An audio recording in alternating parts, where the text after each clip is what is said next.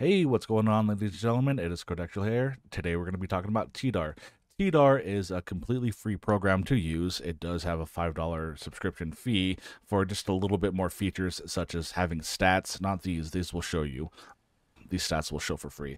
So Tdarr is basically clean up your media libraries, health checks, files, save space, and so much more.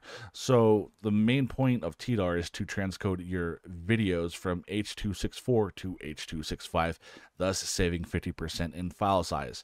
Now, if you have a lot of media on your hard drive and you want to condense that and save space so you can have more space for future media, this will save you in hard drive space. So, for example, if you have a 4K or a 1080p video and it's 2 gigs, 20 gigs, whatever, right?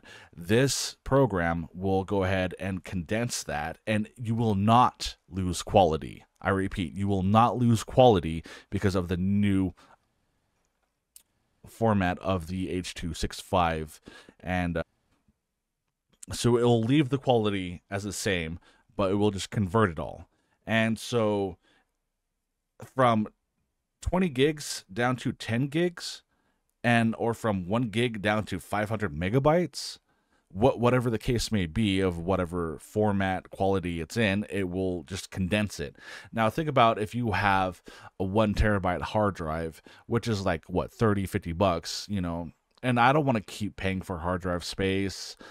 I'm cheap, right? And I want to condense this as much as possible and have more media. This will do it for you. And it comes with other features such as remove unwanted audio or subtitles in the video, in the streams in your video, remove messy title metadata, renames the file based on the codec and resolution, and it will run a health check for any corruption in your media files, and so on and so forth. The other important thing is if you have a GPU, this will work out faster in your favor, and it has to be an NVIDIA GPU. If you are, it will not work with AMD. And if you just have a CPU, it still can or if you only have a CPU, it still can transcode that CPU. It'll just take quite a bit longer depending on how much media that you have that needs to convert. So this is a great free tool, and again, you can pay $5 a month, which ain't shit for me, to be honest, but for some people it is, and it gives you a little bit more data, like an overall graph of things. So I've already downloaded it and I'm going to run it. So as soon as you download it, it will just be the 𝗔𝗳𝗗𝗶𝗹𝗶, and when you run it, it'll pop up with a command prompt downloading everything. And these are the content files that it'll download. So we're going to run this as the server, and we're going to get this set up. It will automatically open up the web UI to start configuring this, and that's what we're going to do. Let's go ahead and configure it, right? So we have the display, and this is where things will get queued up as soon as you add your media library, and this will also shows what's being queued up down here as well. So you can search for the files. There's the stats and how much space you have saved. I have saved quite a lot with this. Then the library. So here, let me go ahead and delete this and re-add it. Add library. Give it a name. And then it's going to scroll down. Make sure you click on source, and this is where it's going to ask, where is the library at? And so it is under videos, and that's where, then under media, and that's where all my content is at. Go ahead and put that in. Then you can also manually search for it, and you're wondering, well, where were the files? It's only looking for the folder, so you're fine. Even though that the files are there and it doesn't show on here, It's just asking for the directory. Now, as here's a couple of options. So folder watch, every time, let's just say in our previous video, we talked about Sonar and Radar and how it automatically downloads new media, right? And it puts it in the folder. Well, what folder watch does, and also scan on start, when you start it up, folder watch, it will, it'll scan for any new files that has been added in this media, and it'll automatically convert it as long as you have this running. So for me, I like to keep that. I like to have it automatically just automate on the fly. Now, as for the transcode cache, this is where you want to separate it in towards a temp folder. If you have the temp folder inside the media, it will put it in the loop. And so it'll transcode the stuff that's in the temp that's already trying to transcode. I'm not 100% sure on that, but it just makes sense if it does. So I like to keep the temp folder in towards a different directory. So let me go ahead and paste that in. We're going to go back, then the Tdarr temp. Awesome. Now, as for the output folder, this is completely optional. I leave it as is. So under normal operations, Tdarr is designed to work directly on your library, replacing original files, so you don't have to touch these. You don't have to touch these options. You can enable a folder-to-folder conversion below. Basically, in short words, it will just go ahead and it will convert that file, and it'll also keep the original file it converted, but it'll also have a newly converted file. So yeah, but for me, I don't touch this, because once it's converted, I just want the original file to be deleted and just keep the new converted file. The filters, this is the media that it will go ahead and look for and convert. If you do not see your format, you can just add a comma and just add whatever that's in this field. So transcode options, this is what we want to touch. So you will see the PSU, right? If you do not have a GPU, then leave this as is. If you do have a GPU, what you want to do is drag this above here, because it'll do it in chronological order. Enable that. Hit close. There's no save button, so just hit close. And I don't want my CPU to be utilized. For you, it's optional if you want to just powerhouse this through and use all resources. But for me, I'm not going to use my CPU. And so it'll just run this in this order. And now, if you want to add like certain plugins, there's these actions, community. So for example, subs. If you want to remove subs, let me hit enter. If you want to remove subs, that's an option. Clean subtitle streams, and so on and so forth. You can look for certain plugins and you can just add it on here towards this tree branch. Health check, for quick, simple health check when it'll scan for any corrupted media files, it will only use the CPU, and for thorough, it will use the GPU and CPU. So basically, the health check will scan for any corrupted files. As for a scheduler, if you work like a 9 to 5 on your computer, just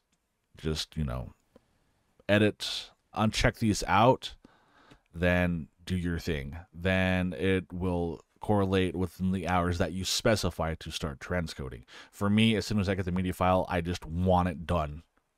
Just get it out of my way. So then that's it for that. You can also add more media and give it a name, do the same thing. And yeah, so we'll go ahead and delete that. Delete library, yes. So what's next? You hit options, you do a scan fresh, then it will take some time and it'll scan through all of the media files. Then before we queue it all up, actually before we do any of this, we actually got to work on our nodes. So my bad. As for setting up a node, meaning this right here is just the server.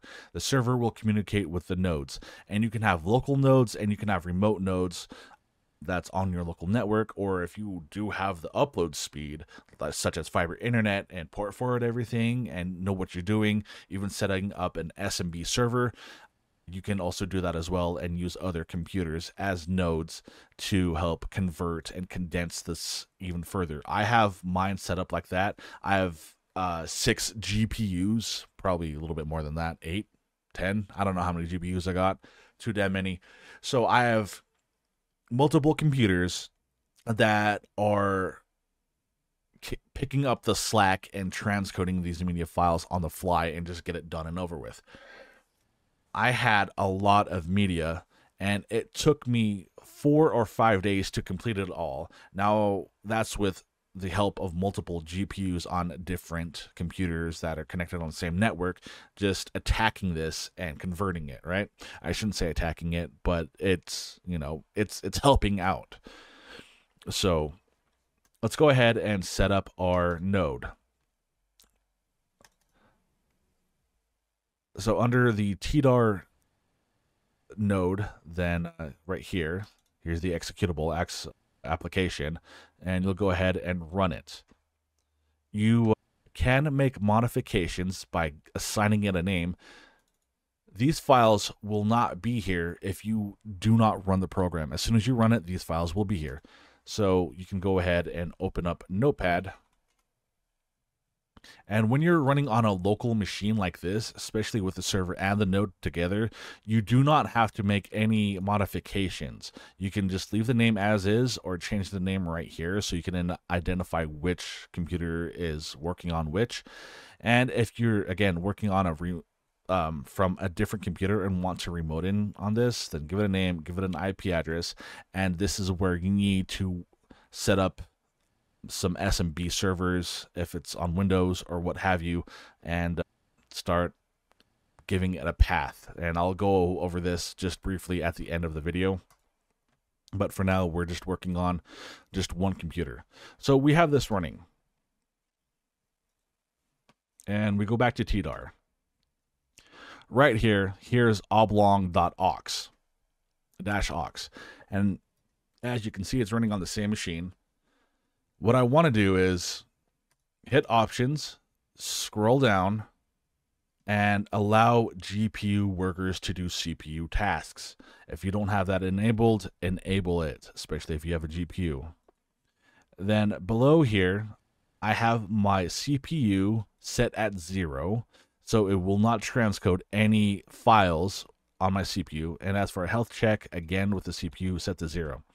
As for the GPU, I set that as 3. That's the sweet spot. Even though that my NVIDIA graphics card is unlocked, there's no benefit of adding more than 3, because it depends on the bandwidth on your hard drive, on your network, and so on and so forth.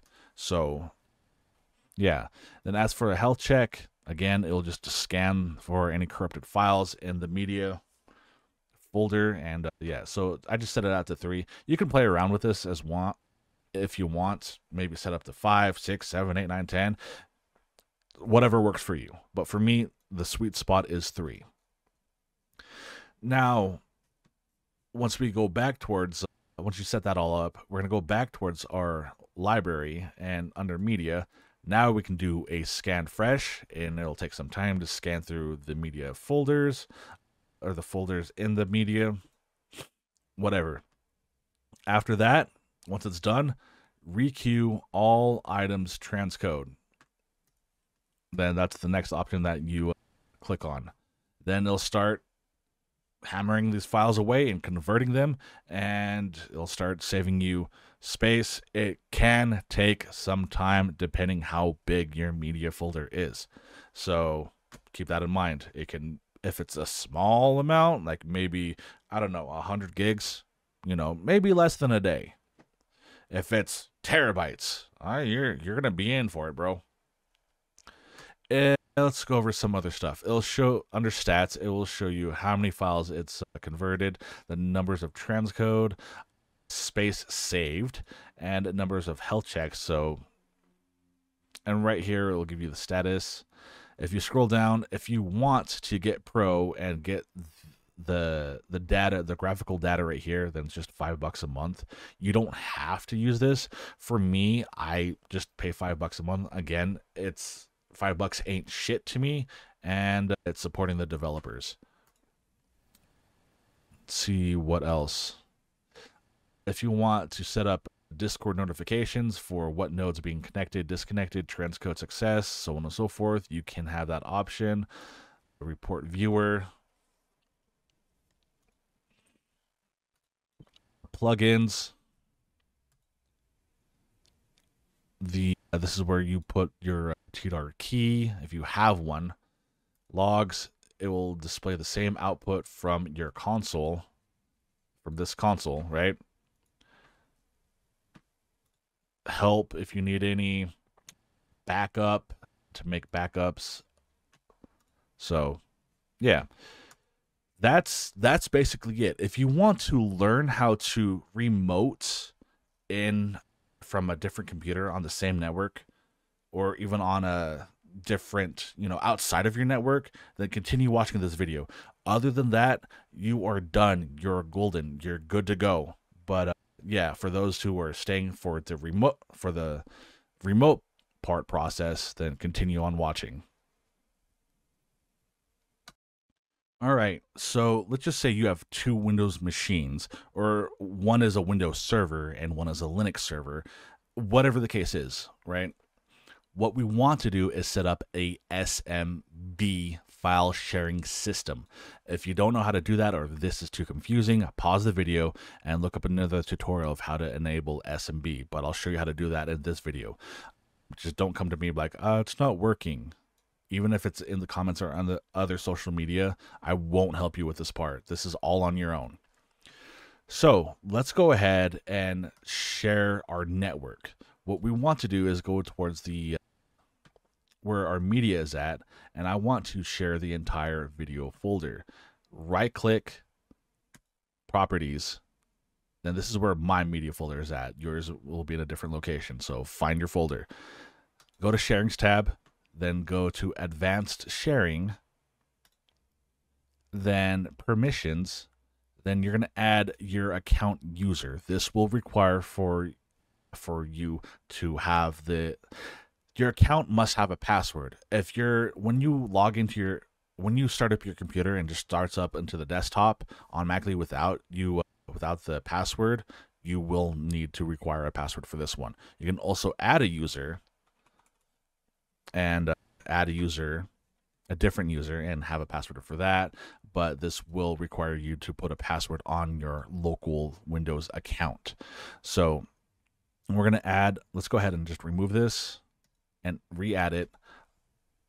And you're probably wondering, what's my name? What you can do is go to CMD, type in who am I, and well, I am 𝗶𝗶𝗁. So that's the name of my user account. So I'll just go ahead and add 𝗶𝗶𝗁, run a name check, and it will automatically populate with the computer name as well. If it doesn't populate with that username or whatever, make sure that you add that user.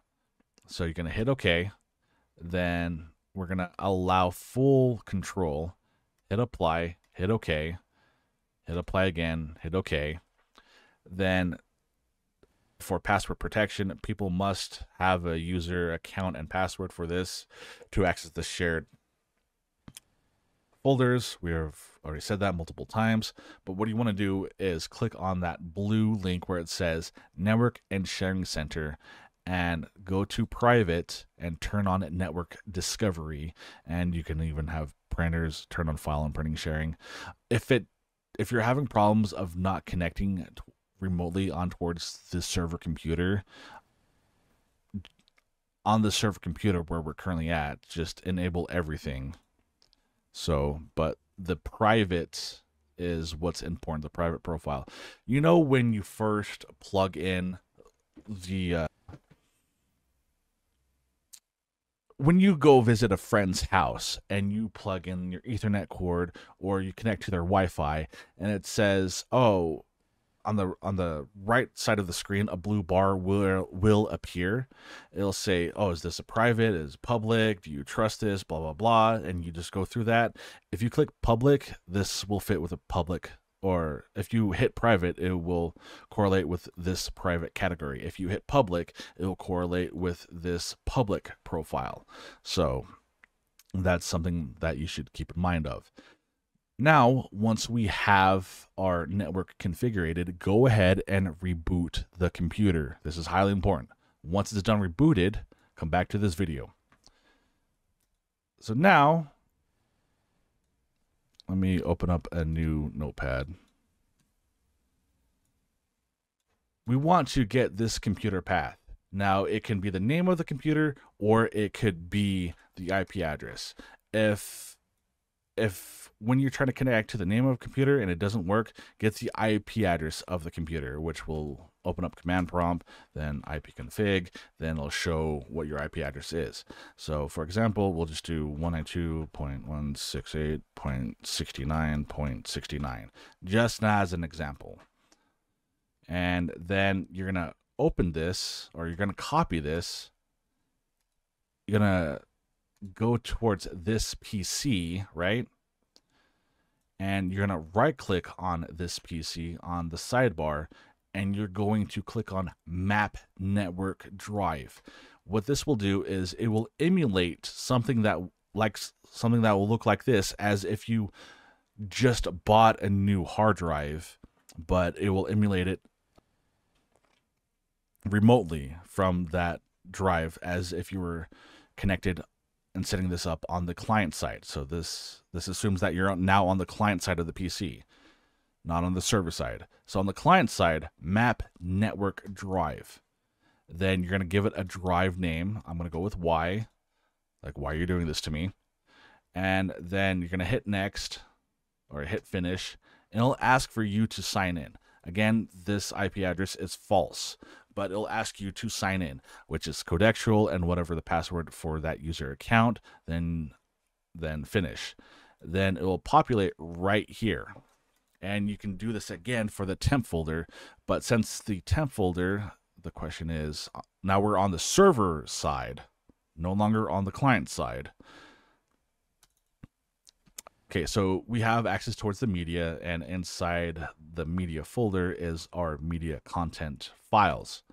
And we also have access towards the Tdarr. So if this is separated on towards a different hard drive or a different location, then you're going to have to do the same process on the server side and make sure that you are sharing that. So let's get to that. Let me go ahead and close out of this and open up our config folder where our config node is at.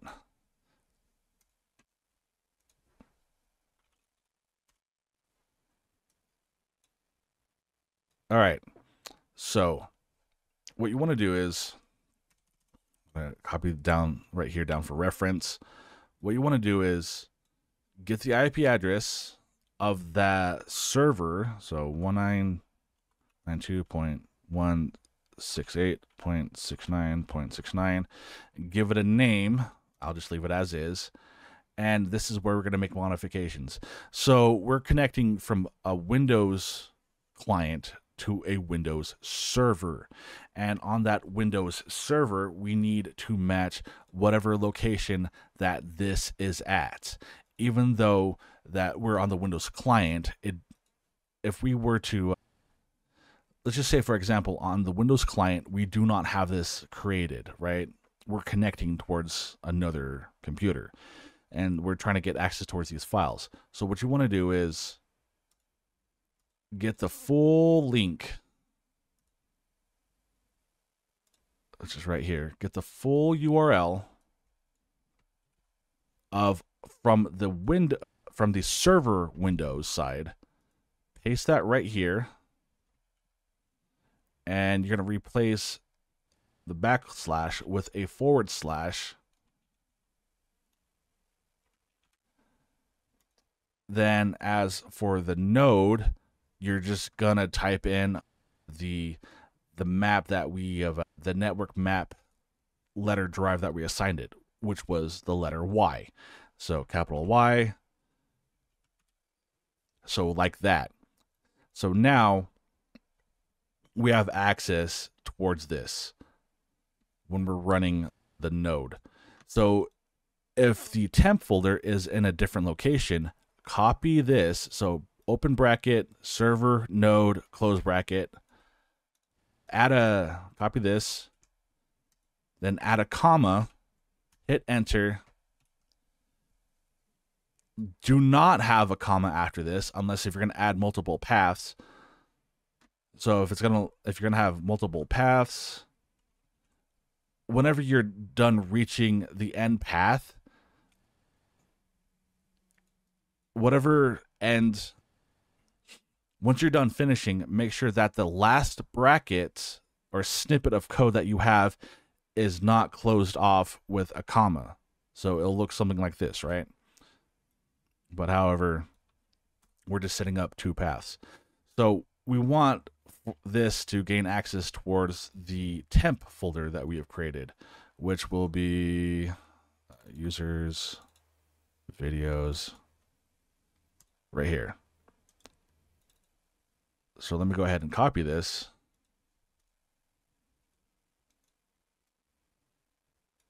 And put that right there, and again with /. So this assumes that the Tdarr temp folder is in a different directory. But since it's in the same directory as the videos, we don't really need to set this up. But that's, for example, if you have the temp folder that's not in the same directory as videos. Then remove that, save it, then go ahead and run it, which will be the Tdarr folder, then the node right here. Then you will see it populate right here with the second node or the connecting computer client. And then you got to make modifications to that tab or tab into the oblong. Options, allow GPU, how many you want to transcode, health check, and it'll start doing its thing. If you're having problems of setting it up, please visit the wiki or just Google for answers. Just Google for answers. That is how you set it up. If you can't connect remotely, port forward. And if you still can't connect, even if it's on a local machine, we don't have to worry about this, because don't worry about the stuff at the bottom. Just remove that. But now you can save it, then run it. What was I saying? Firewall. Go to your firewall, then Windows Defender Firewall with Advanced Security.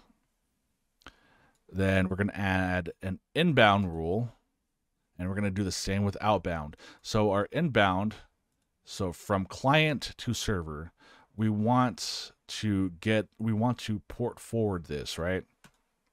And that's what we're trying to connect to. So new rule, port, next, then TCP, give it the port number, give it a name, TCP. Then do the same thing, but for UDP. So right here, UDP.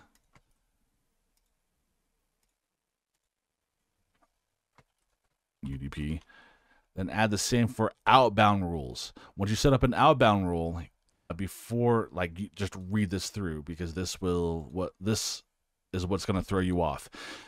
So TCP port number, then it'll automatically have it on block the connection. We don't want that. We want to allow it. Next, TCP, then add UDP as for the outbound. Port.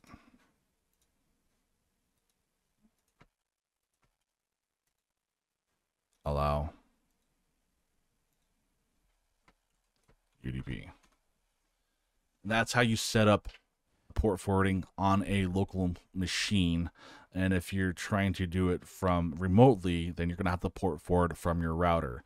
So that is it. Now you have multiple computers connected towards your Windows server and able to tackle your media and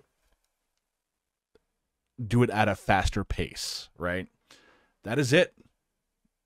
That is it. That is it. If you guys like this video, like, share, comment, subscribe. Yeah, that's it. Okay, bye. Thank you for sticking around. Please feel free to watch my other videos. Don't forget to like, share, subscribe, follow my social media. If you're feeling generous, check out my Patreon or send in a donation of any amount with PayPal.